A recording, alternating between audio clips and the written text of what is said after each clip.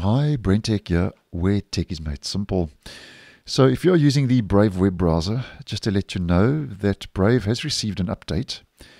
And first of all, the update is including the security fix that rolled out for Google Chrome, which was expected because Brave is based on that open source Chromium platform. And this is the weekly security update.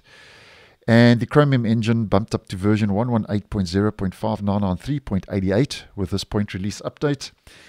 And as I mentioned in that Chrome security fix update video, this update for Brave will also only include one security fix. That's all we get this week, one security fix, and we don't know what the security fix is addressing.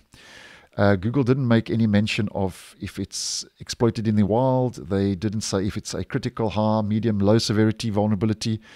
But I think if it was a critical or exploited in the wild, we would have known about it. But nonetheless, your browser is your first line of defense. So just double check it's up to date because that does include one security fix. Now, you'll also see that the browser has been bumped up to version 1.59.120.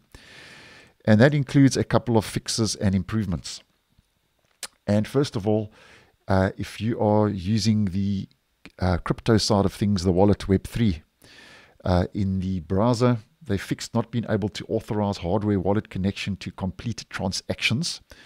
So that's a fix that's rolled out for the wallet. And then we get 3 crash fixes. And I always say any fix that addresses stability or crash issues is important.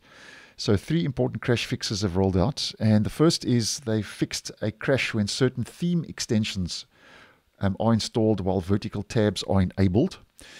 And then if you have disabled the VPN using an experimental flag, they fixed a crash when trying to open up the Brave settings. And then the third and final crash fix is they fixed a crash when accessing the Brave settings on a guest profile. So that's a lot to do with accessing those settings, and those crash fixes now have been addressed in the browser.